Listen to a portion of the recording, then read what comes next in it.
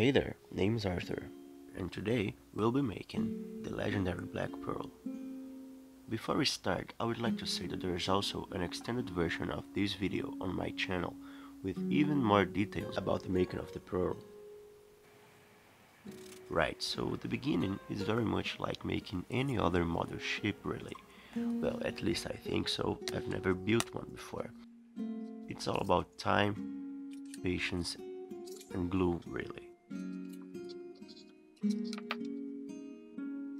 A lot of glue.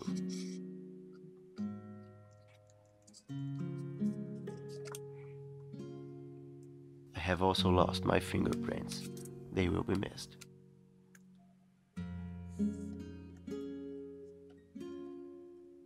All these little sticks had to be glued one by one, which took a lot of time.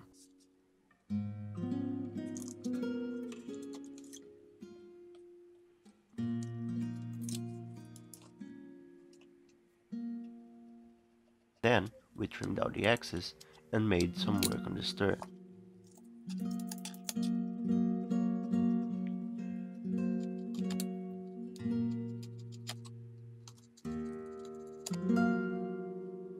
Now, for some very obvious reasons, I didn't want any holes in the hull of my ship, so we'll cover it up with some speckling paste. Then we'll smooth it, sand it, and repeat.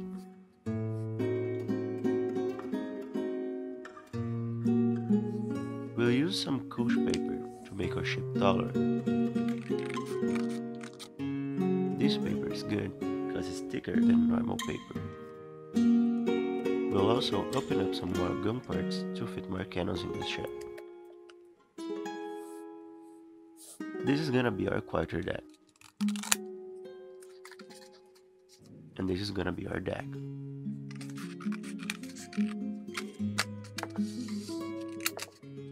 More speckling paste, more gun parts. Notice how the walls are already getting much thicker.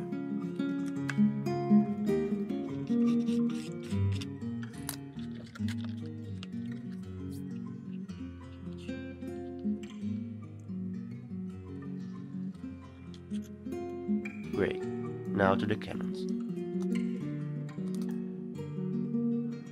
As I planned on having more cannons in the original ship, I had to improvise some parts. There weren't enough wheels for a lot of them, but some of them are gonna be facing the wall, so that's okay. I don't like the cannons that came with the ship, so let's make our own, using some barbecue sticks.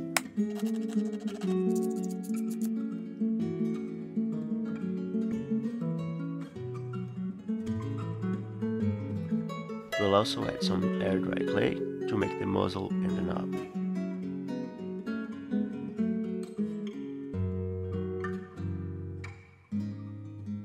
We'll paint it black for depth and add some metallic silver for a nice shiny finish. Let's put some cardboard on the lower deck so it'll level the cannons with the gun parts. We'll paint it black so it'll be darker once we close it down. More detailing on the hull. The devil is in the details after all.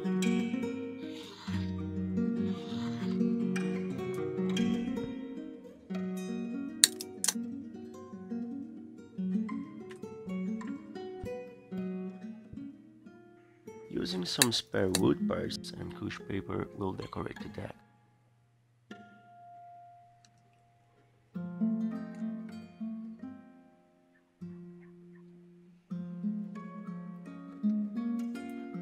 This is the easiest conceivable way to make these tiny stairs.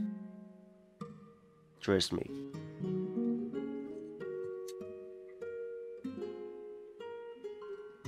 This is gonna be the captain's cabin, a really iconic part of the pearl.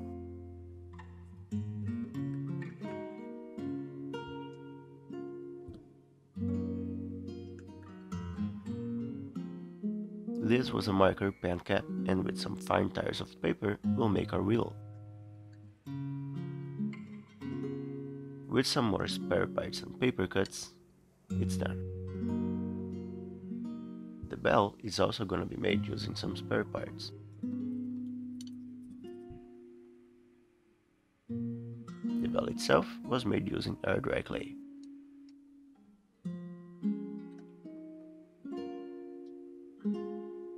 There it is.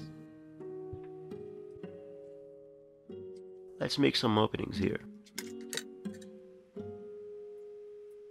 You can imagine this took very long, and it did. For the entrance, we'll add some open doors and windows so the light from inside can be seen from the outside.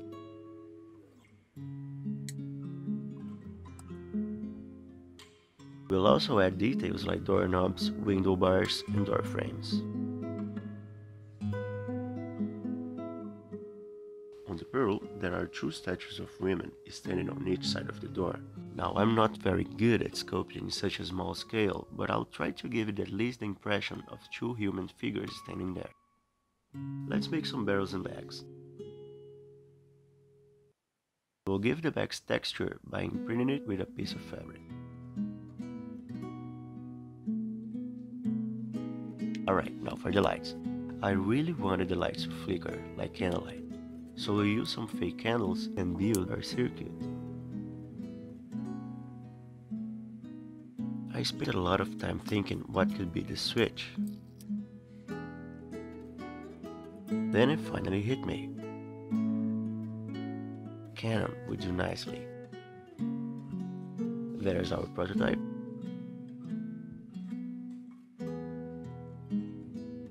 So let's get to the real deal.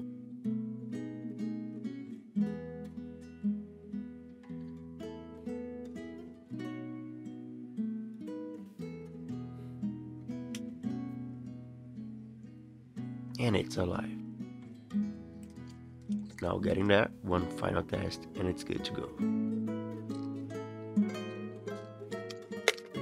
Let's make our windows and use some parchment paper so it won't be see-through.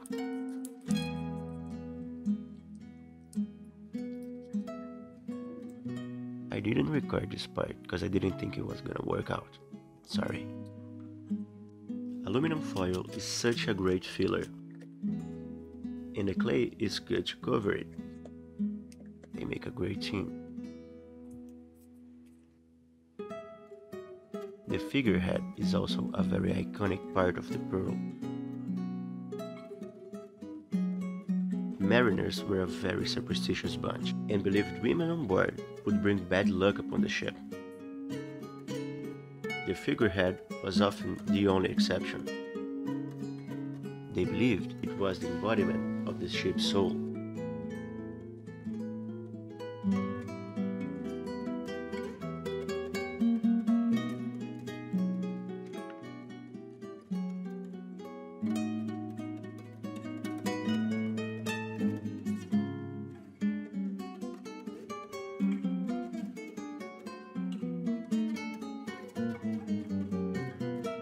Am I glad for this cake decoration mode? It saved me a lot of trouble.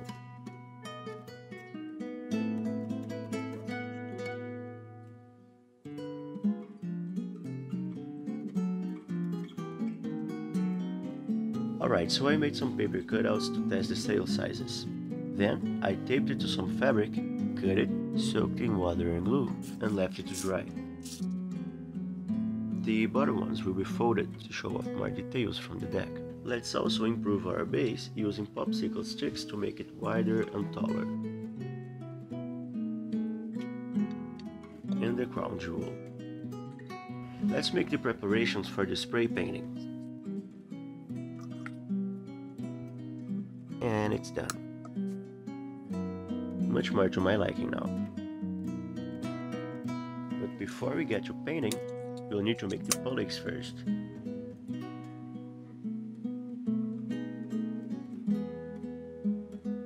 Just 53 of them.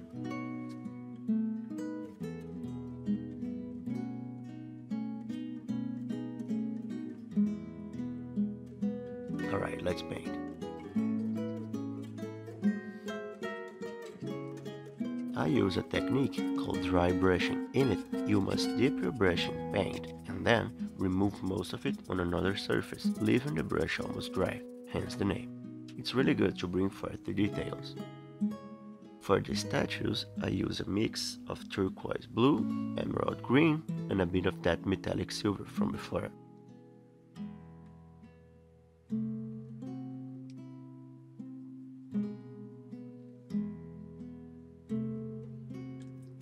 Voila! Some gold for the knobs. And let's paint our little friends.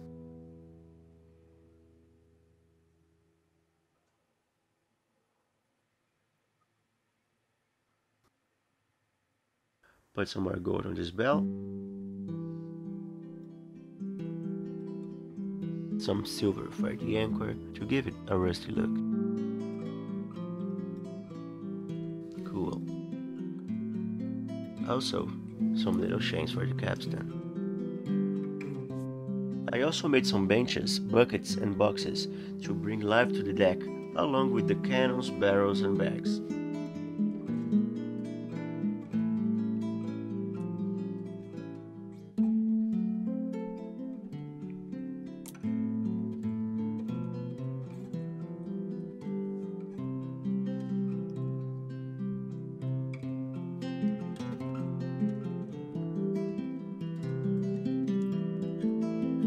Finally, the cannons.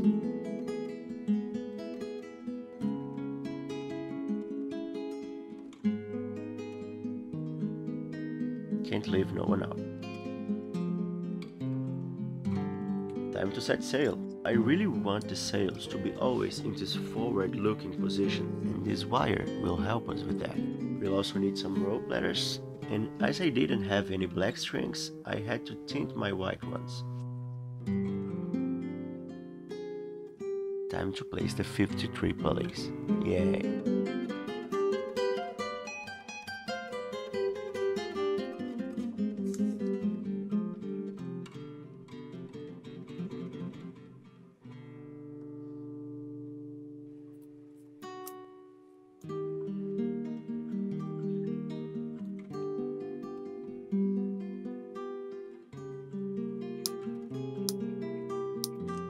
For the flag, I'm going with Jack's flag design. It has 2 crossed bones and a skull, wearing Jack's typical bandana and earrings. It also has a sparrow, of course. It wouldn't be the pearl without a sparrow. Now to put the cherry on top.